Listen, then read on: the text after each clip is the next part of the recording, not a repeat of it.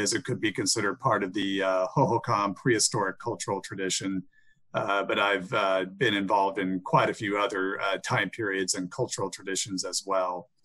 I work for the Gila River Indian community and the Cultural Resource Management Program. So so we're located just south of Phoenix. I'm sure most or all of you have probably driven through here. If you've driven on Interstate 10 from Phoenix to Tucson, then you drive right down the middle of Gila River Indian community. And you probably have heard of Wild Horse Pass Casino and Resort and those places. And they're obviously affiliated with the community, but not part of what I do.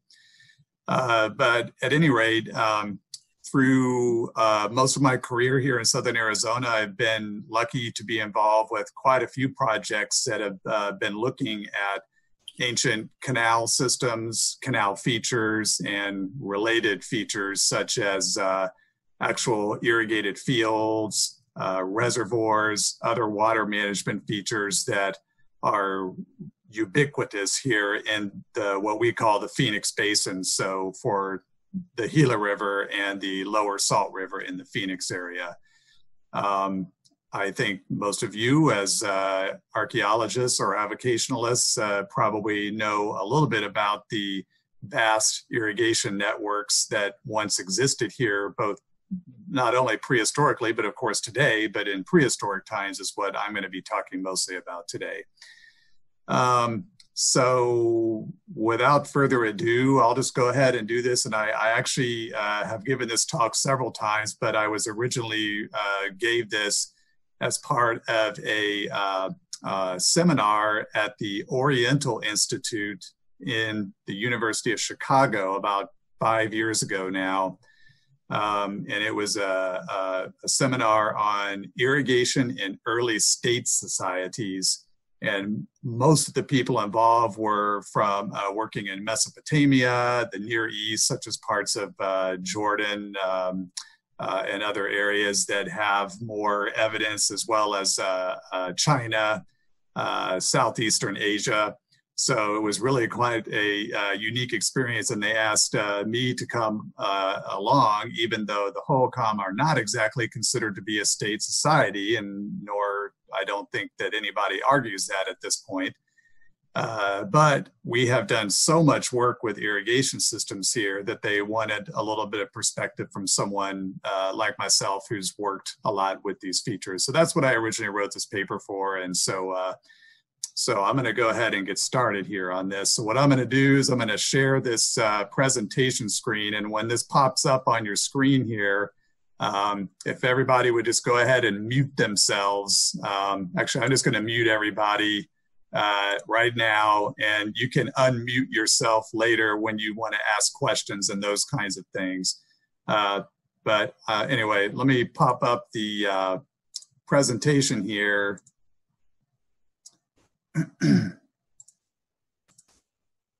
So at this point, most of you should be able to see, I've got a slide up. It's just a title slide. It's got the title of the talk.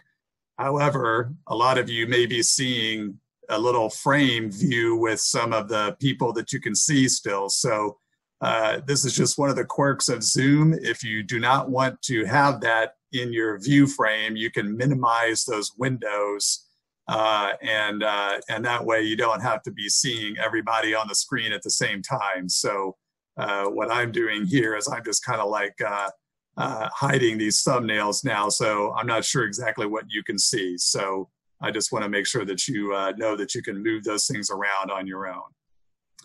Okay, so what I'd like to talk about today is to talk about the methodological and the theoretical approaches that might lead to a better understanding of the function of irrigation in early states. And to do that, we have to bring to bear a range of techniques from varied disciplines. Because the generation of more primary data on irrigation in early state societies will largely be provided by archaeological investigation, it is critical for us to take advantage of new developments in archaeological methods. Here, I will present archaeological examples from the Sonoran Desert in southern Arizona that can offer a robust methodological approach to the excavation and explanation of irrigation. Advancements in archaeological survey, excavation, and analysis methods over the last 50 years have produced a surge of new information on ancient canal systems in Arizona. These discoveries occurred largely during projects conducted in compliance with the National Historic Preservation Act, enacted in 1966, and now in its 54th year of operation. So what I will be talking about tonight are techniques used to detect and document the archaeological signatures of irrigation features, including canals, reservoirs, and fields. Studies have given us better data not only on the size, structure, and chronology of canal systems, but also on higher level questions concerning demography and socio-political organization.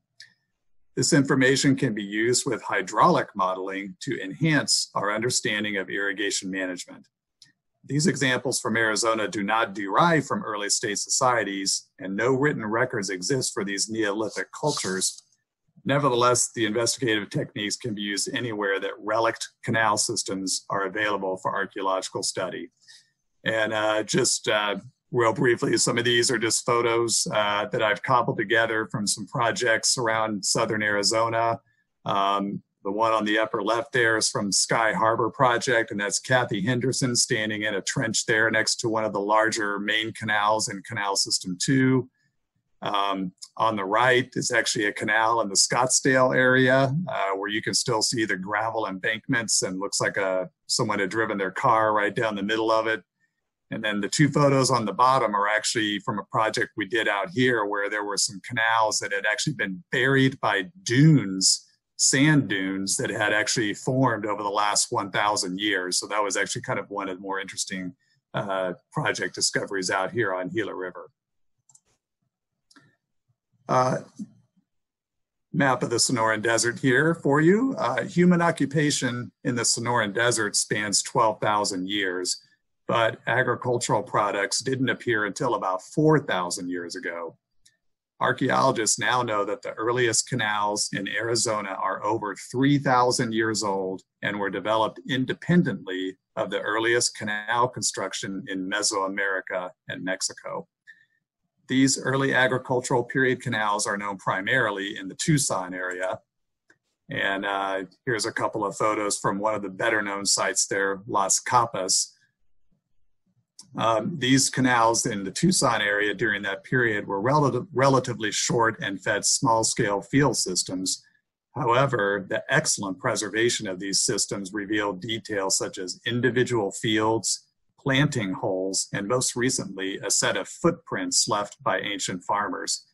And on your screen, the lower left slide there is a photograph of an agricultural field, sort of a square outline there where you can see the folks walking around, and those little holes out there are planting holes. But there also were some preserved footprints that were left in the muddy sort of surface of the field, probably 2,500 years ago. Now, the discovery of these irrigation canals that date as early as 1500 BC and maize at around 2100 BC has really revolutionized our understanding of cultural and agricultural development in the US Southwest. Most of the investigated canals in the Sonoran Desert are related to the Hohokam, a culture of sedentary agriculturalists that flourished for a millennium between AD 450 and 1450. The core of the Hohokam culture was the Phoenix Basin, which includes the Lower Salt and the Middle Gila rivers, which are indicated on the map on the left there. The Hohokam are renowned for their earthen public monuments, such as ball courts and platform mounds, and craft items such as red-on-buff pottery and marine shell jewelry. The Hohokam sphere of influence included almost all of southern Arizona, as you can see in the lightly gray shaded outline on that map on the left, and almost all of southern Arizona in a regional system that was linked through a network of ball court villages. The Hohokam are noted especially for the construction of hundreds of miles of canals that irrigated thousands of acres. The Hohokam built the most extensive canal systems in the pre-Hispanic Americas north of Peru, and it is thought that they could irrigate up to 70,000 acres of land or more. This map shown here was compiled by Jerry Howard and depicts the totality of known canals and canal systems in the lower Salt River Valley within the Phoenix metropolitan area. The most notable locales are Canal System 1 on the south side of the river and at the bottom of your map, and Canal System 2 on the north side of the river, both of which integrated multiple main canals taking water out of the Salt River. A tremendous amount of labor and management was needed to build and maintain these systems. Now, just a brief comment on this map, which I'm sure many of you have seen or seen versions of this, and I've added some names of some of the sub-canal systems that some people refer to here, but you can see that this is actually the totality of all the canals that are known or documented within the lower Salt River Valley. And it is quite certain that not all of these canals were being used and operated at the same time. And I'm not going to go into the details of the development of these systems over time, but there's some other really interesting and quite fascinating studies that you can look into, including those by Jerry Howard that have talked about this. And also most recently, Chris Castledine, who got his PhD last year at Arizona State University, actually added some really interesting new information about Canal System 1 based on a number of studies that he has done over the last many years, some of which with Jerry Howard. A consensus exists that the Hohokam did not achieve a state level of socio-political development. However, researchers agree that the Hohokam conform poorly with neo-evolutionary models of social complexity. Theorists now posit that the Hohokam maintained a corporate or egalitarian ideology, but by the late classic period, they had developed complex internal ranking and institutionalized leadership positions. This indicates a more complex socio-political structure than has been assumed through the neo-evolutionary perspective. That the Hohokam are not considered a state, quote unquote, also masks the complexity of their canal systems as well as irrigation management.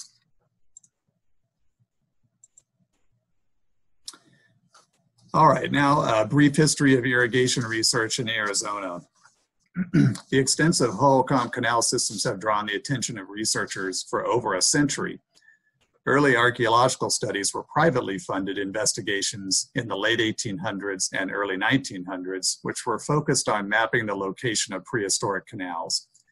Pioneering efforts by investigators like Adolf Bandelier in the late 1890s and Jesse Fuchs in the early 1900s culminated in the excellent work of Omar Turney and Frank Midvale.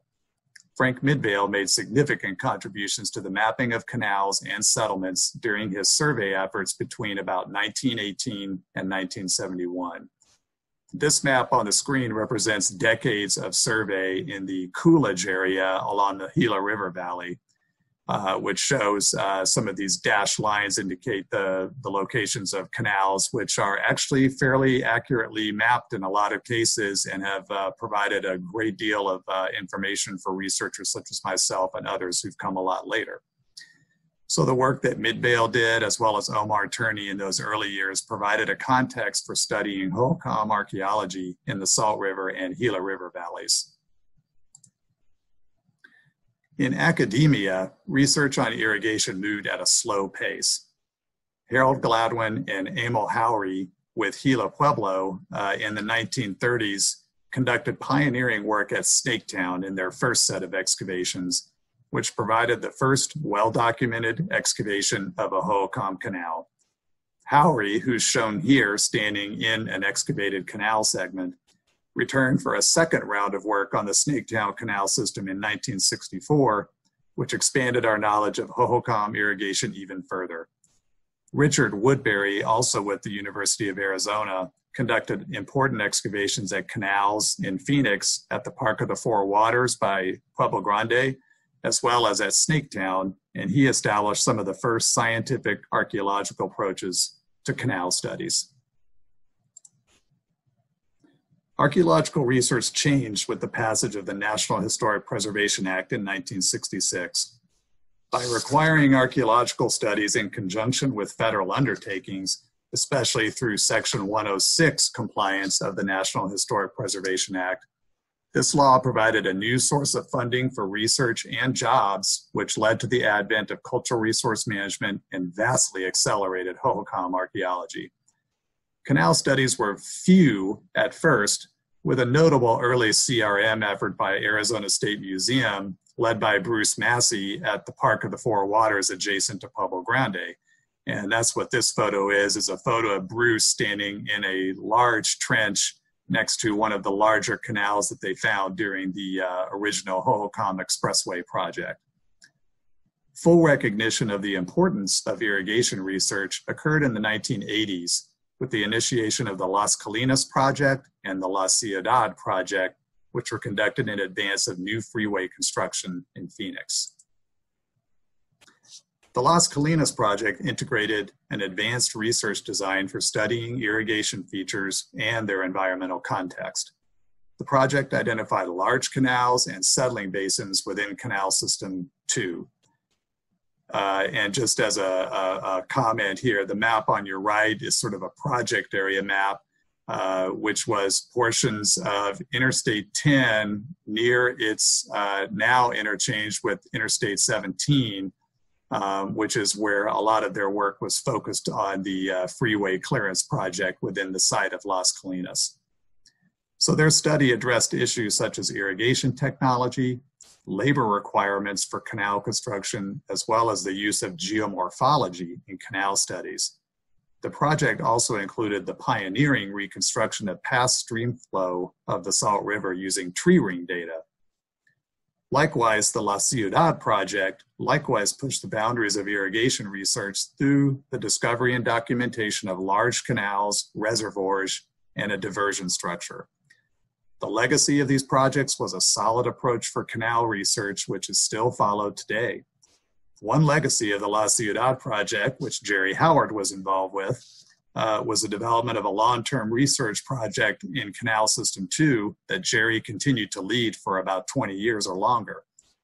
This resulted in several important outcomes, including a revised map of the prehistoric canals and villages in the Salt River Valley, which I showed you in the slide before, the continued use of a trained geomorphologist in canal studies, and this would include Gary Huckleberry and Fred Niles, which you can actually see a photo of Fred Niles down there on the lower left of this slide. Also, the usage of open channel equations to calculate channel velocity and the discharge of individual canal features, as well as progress on dating canals using ceramics, radiocarbon dating, as well as archaeomagnetic dating of canal clays. Many other projects push the boundaries of irrigation research, and there are now thousands of excavated irrigation features in Arizona. Important milestones include the Price Road Freeway Project, or the Loop 101 in Tempe, which excavates one of the most complex areas of intersecting canals ever seen. The Scottsdale Canal System was also elucidated during a highway project along State Route 87.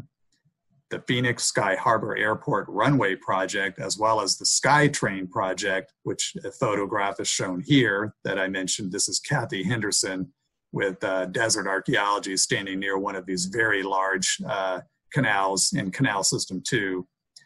These made great strides in understanding Canal System 2, including the use of optically stimulated luminescence dating, or OSL dating, to obtain absolute dates of canal sediments themselves, as well as the discovery of an unprecedented evidence of a field system near the airport.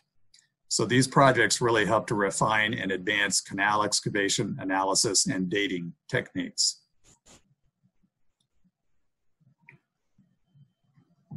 On the Gila River, National Historic Preservation Act projects initially weren't as numerous as in Phoenix, but they did include some notable studies, such as for the Salt Gila Aqueduct project in the 1980s and at the GRU site outside of Coolidge.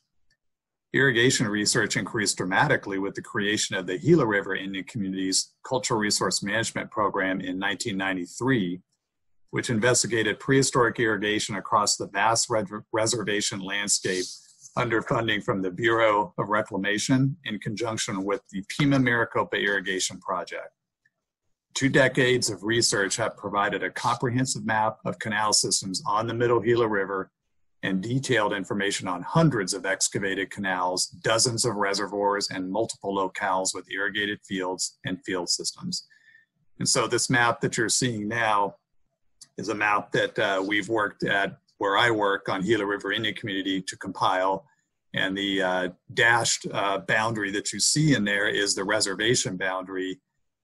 The red lines are the prehistoric canals that are originating along the Gila River. So from right to left, you're looking at the Casa Grande Canal system at the very far right, which is above Florence, Arizona, and extends all the way down to the confluence of the Salt River at the very upper left of the map here.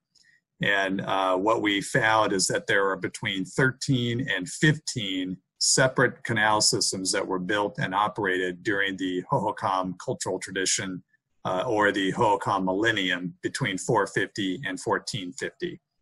And for a perspective, you can see the canals that are extending from the Salt River at the upper part of the map, where they actually intersect the reservation in some places, as well as a few canals along Queen Creek at the right-hand side of your map there that are a little bit smaller, but they're still in there. You can see them on there as well.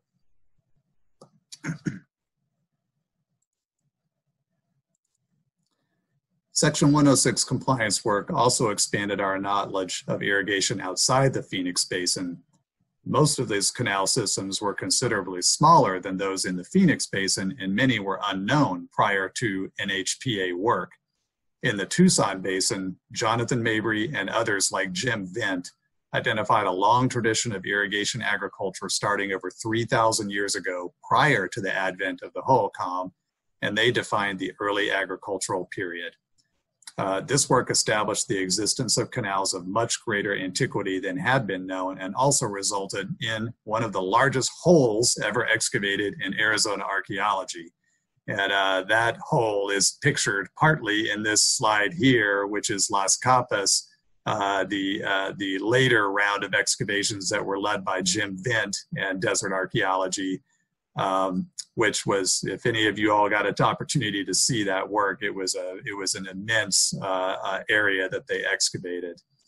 And what you're seeing there are these white lines that have been painted onto the ground by the archaeologists to denote the boundaries of agricultural field cells, as well as small lateral canals that are emanating through this part of the Las Capas canal system.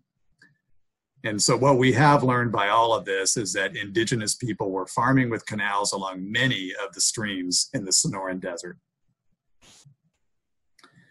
So the investigation of relict irrigation features is a process of discovery, documentation, analysis, and interpretation. So here I'll review the techniques used in this process as they are noted here in this slide. It's critical that archaeologists adopt a broad perspective and integrate a range of environmental and cultural contextual data. These run from the large to the small scale perspectives, from remote sensing imagery to ground survey and geophysical prospecting to testing and excavation. Using remote sensing technology is an advantage to many studies of irrigation. Remote sensing provides a regional or a bird's eye view and access to data contained in wavelengths beyond the range of the human eye. A variety of remote sensing sources are available, including standard aerial photography and satellite imagery such as Corona, LiDAR, as well as Google Earth. Multispectral imagery facilitates a more enhanced analysis of the landscape and allows detection of features that aren't visible on the ground. An example in this slide here is shown, which uses Google Earth Pro and QuickBird imagery, which shows on the left, the satellite imagery views where you can see linear earthen features that have been sort of highlighted in those lines and the red arrows. And then on the ground, what this looks like on the ground, and that's me standing along that same canal alignment, which It doesn't look like much right now, but you can see it on the aerial photo, and then on the ground, it's basically a linear, low-lying earthen mound, a linear earthen mound that is strewn with artifacts, which is one of the key elements of signatures of canals in the Hohokam area. Other useful resources are historic maps, geological maps, and soil survey maps. Geological maps help define areas of the landscape that were most suitable for ancient irrigation. Soil maps not only help to identify locales suitable for irrigation, but they can also reveal actual areas of ancient irrigation due to the significant impact of long-term irrigation. Because irrigation can have a long-term impact on soils, soil surveys can record pedological evidence of previously irrigated soils. This map shows how irrigated soils in the Snaketown Canal system along the Gila River are identified as a distinct soil on modern soil maps. And so this is actually taken from a study that was part of my dissertation fieldwork many years ago. But what you're looking at are the blue and sort of the light, dark blue, light blue lines, and the magenta lines are canals within the Snaketown Canal system. And the background shaded areas are the soil phases that are on the modern soil map. And so what you can see, and I'm not sure if you can actually see my pointer on this, but the sort of central area that's kind of a light, light orange, light tan color in the middle of the canal field areas, those are actually recorded by soil scientists as a separate soil phase. But what we found in our research is that those are actual soils that were formed as a result of up to 700 to 1,000 years of irrigation in those areas. And we have a paper in geoarchaeology that goes into this in detail, and I'm happy to share that with anyone who's interested later. Al Dart also, for example, found that in soil maps, there were low ridges of sediments that marked the courses of prehistoric Hohokam canal systems along Queen Creek and in a portion of the lower Salt River Valley that had been independently mapped by the Soil Conservation Service as discrete soil phases. Survey and geophysical prospecting. Potential irrigation should be inspected through ground pedestrian survey when feasible. This helps to ground truth and refine the interpretation of possible features identified in remote sensing images. Archaeologists need to be familiar with the surface expression of irrigation features in their study area, as this can be highly variable. Relict irrigation features can be visible on the ground as linear mounds or depressions, linear artifact scatters, areas of different soil color and texture, or areas of different vegetation color or type, among other manifestations. Surface or low elevation digital photography, now including the use of drones, can also further refine images. And so what you're looking at in this slide here, and I will give full credit here to your host, Andy Christensen, who contacted me during a survey he was conducting outside of Coolidge, where a preserved segment of the prehistoric Canal Casa Grande was still preserved on the surface in this particular survey area that he was working in. And so we joined him to take a look at it. And this is us standing on the embankments of the relict segment of Canal Casa Grande. And this is a few miles to the east of Casa Grande Ruins National Monument. And this would have been the canal that would have supplied fields that were farmed by the folks living at Casa Grande Ruins. There are other geophysical prospecting methods that can be used to investigate subsurface irrigation features, like ground penetrating radar and magnetometry. Their utility is dependent on the local soil and landscape conditions. For instance, soil salinity and metallic inclusions in soil can inhibit their effectiveness. As shown here, a magnetometer can provide clear documentation of subsurface irrigation features in a highly eroded landscape at La Playa in Sonora.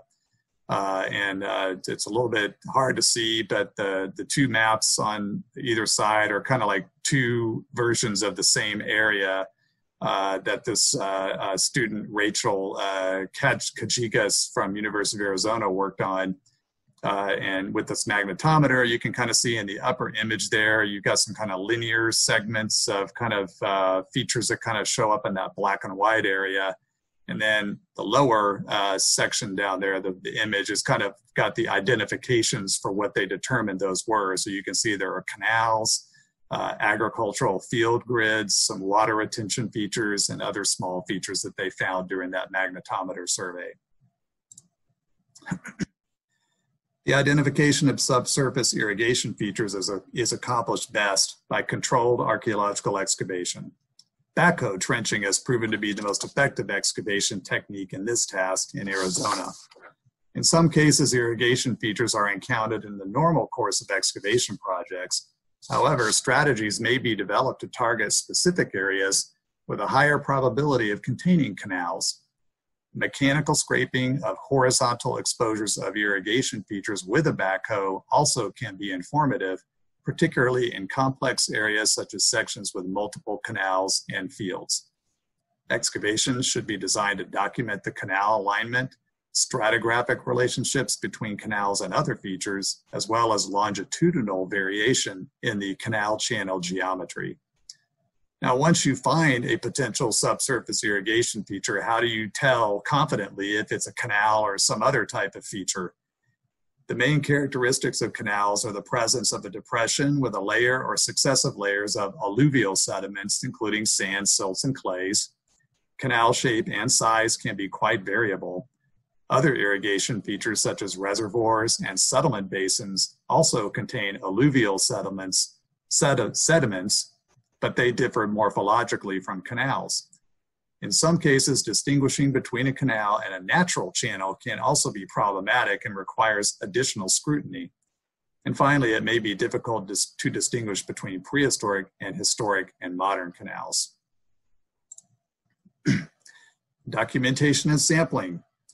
Canals and irrigation features really should be sufficiently documented and sampled to facilitate interpretation and provide material for analysis. Relict canals are mostly stratigraphic phenomena and require careful excavation, mapping, and description. Canal alignment should be traced as far as possible to document longitudinal changes in the channel.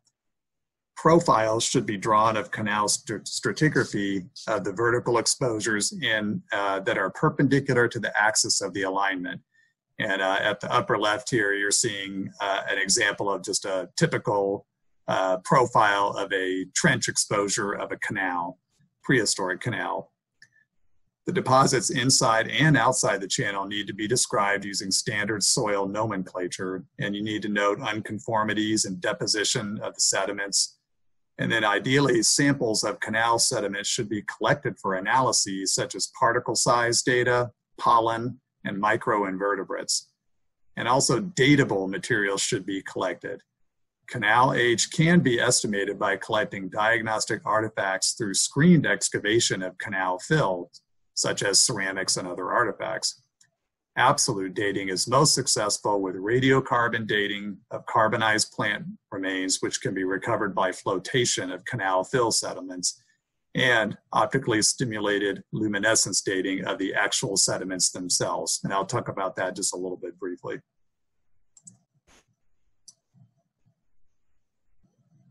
Now, after you collect the field data and the samples, specialized analyses may be pursued, some of which are listed here on the slide.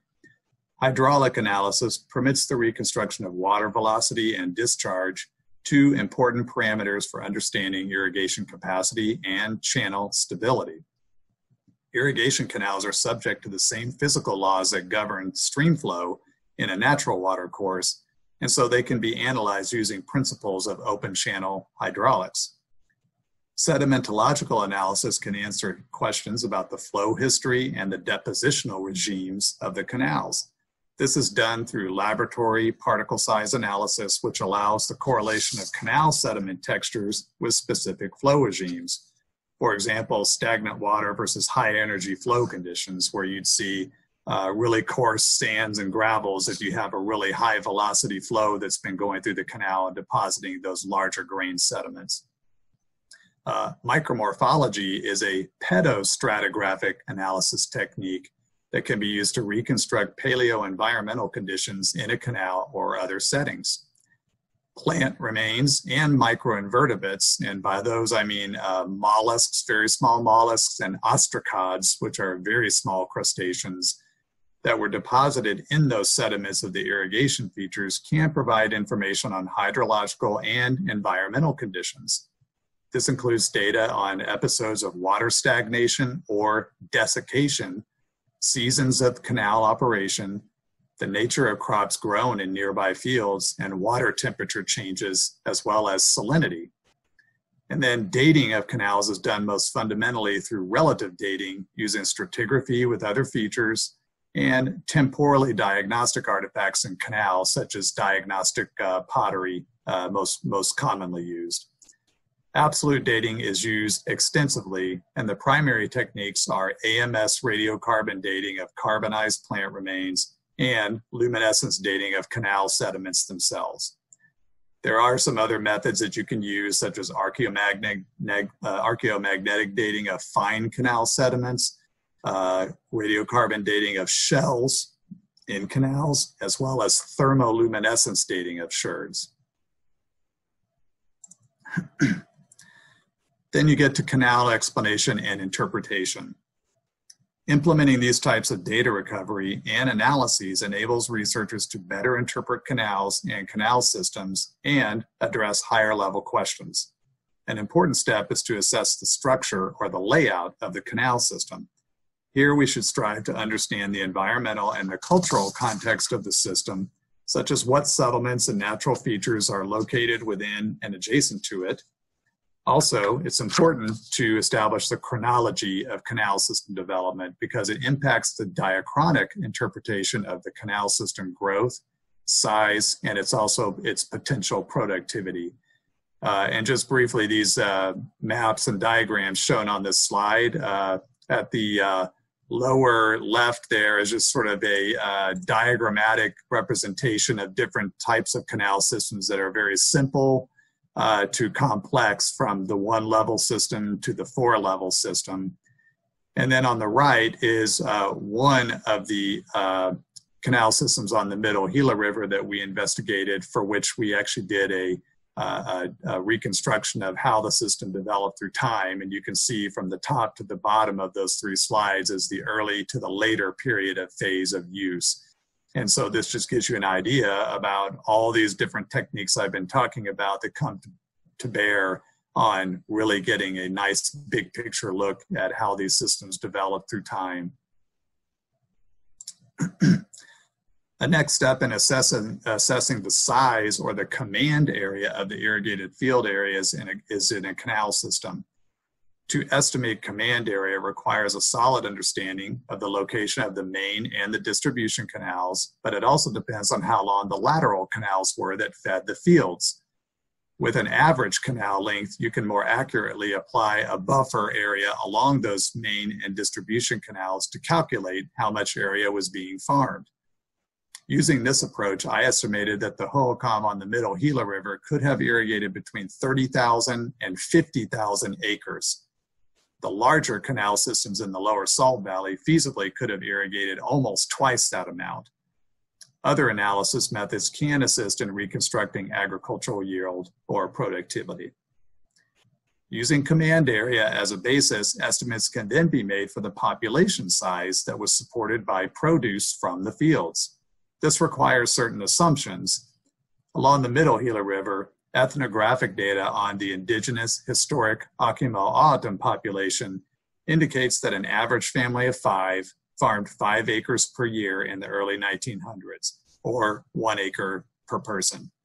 If we assume that the same held for the prehistoric Hohokam, and given our command area estimate that I just mentioned, we could estimate that actually between 30,000 and 50,000 people might have lived along the Middle Gila.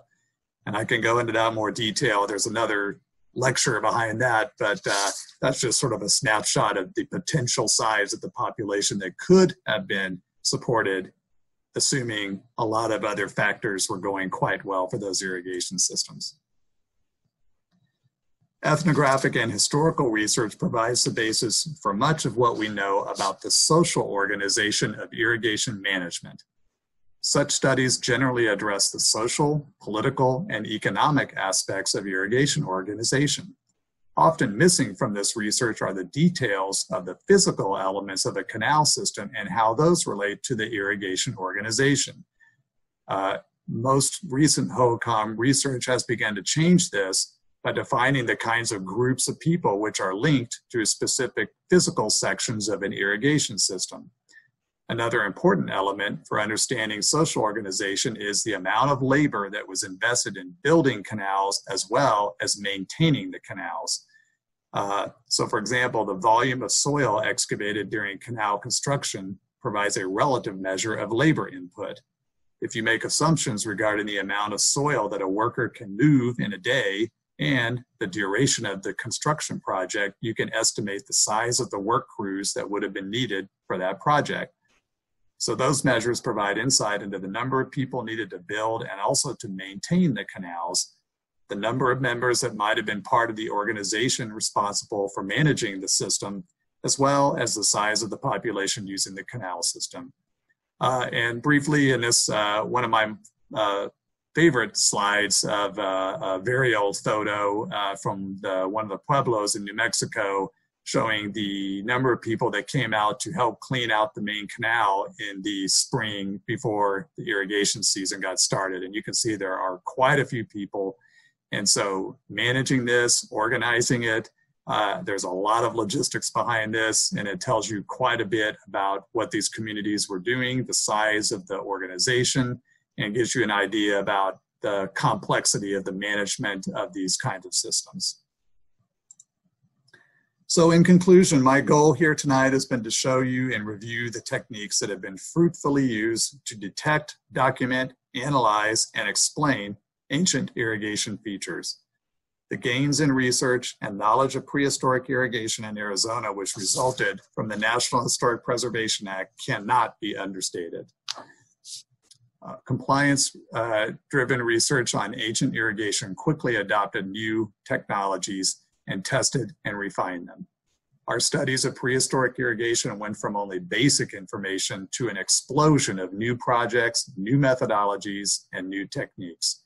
These studies provided not only data on the structure and chronology of canal systems, but also answers to higher level questions concerning socio-political organization.